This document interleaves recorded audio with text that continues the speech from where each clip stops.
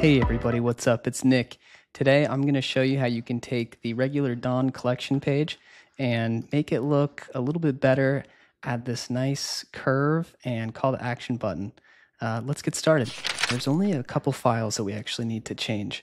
So the first thing that I'm going to do is I'm going to go into my duplicated theme and I'm going to open up a file called theme.liquid.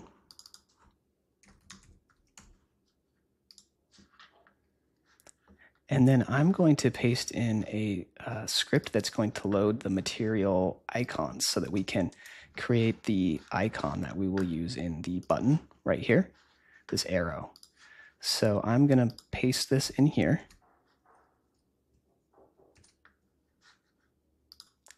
And after saving that, I'm going to then open up this card-product.liquid file. So this card-product file is what we see contains all of this here, which is looped through on the collections page. So I am going to come in here and I'm just going to add just a couple lines of code actually. So I'm going to scroll down to about line 35 here on card, where we see this class card wrapper.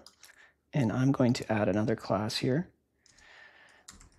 And you can name it whatever you want. Just make sure that it is unique, because we're going to use this in our CSS selectors to narrow down the style selectors that's going on. Because a lot of times with Shopify development, you have like base CSS files, for example, or global CSS files that set styles across the entire website.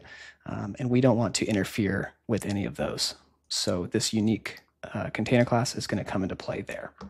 And now the next thing I'm going to do is I'm going to scroll down a little further. Okay, and it took me a minute to find it, but what I'm looking for is line 98 right here. And this is, to give you an idea, this is where the image is contained. And so what we're going to do is add just a little bit of code here, a little bit of HTML.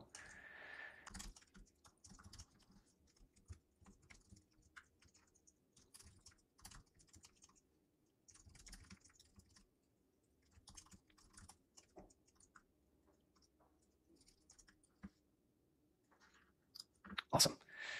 And now, oh, and one final thing, we need to put the name of the icon, arrow outward. Perfect. And now if I save this, we can paste in our CSS. So to do this, I'm going to add it to the base CSS file. And I'm just going to scroll down to the bottom. And I'm going to enter in a comment just so I can keep this section of styles separate if I ever need to reference it again. So I'm going to say collection, custom collection design, and then I'm going to hit command / or question mark on a Mac, and then I think it's control question mark / to add a comment there. And now I'm going to grab a big chunk of CSS that we can paste in. Okay, so I've got it copied, and you're going to be able to copy all of this code from the GitHub link in the description. So I'm just going to paste it in here, and I'm going to save, and then we can take a look.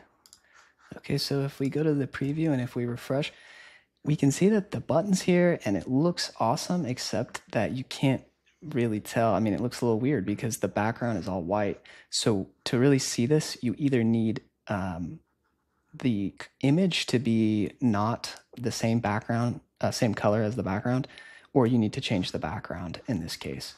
And so depending on like what color scheme you're using, you can come into the CSS and you can update these hexadecimal colors. So like this is the background that we have, and then there's also another color, purple, for the button itself, but you can just change those to match whatever your desired outcome is. So the last thing that we need to do here to change that background is I'm going to open up the main collection product grid, and this is the section which is referencing our card product in it. And I'm going to actually scroll down to the schema here, and I'm going to give it a different class name. So this is the syntax, if you're not familiar with, for giving a section a custom class name so that we can target it in our CSS. And if we go to our CSS, you'll see that at the top there, we're already targeting this and setting the background. So now if I come back here and refresh, now you can see we have our new button, and you can probably add some cool stuff here to make it a little bit more interactive, like make this button scale larger, or you can make this an add to cart button. It doesn't have to be, currently it's just set to go to the product page, but there's a lot that you can do here.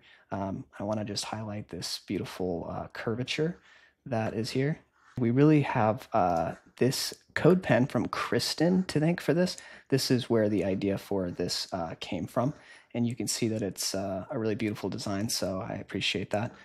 But this has been a successful tutorial of creating a custom collection page to add a little bit more style, more color to the collection page. And please let me know if you have any thoughts or questions in the comments. Thanks for watching.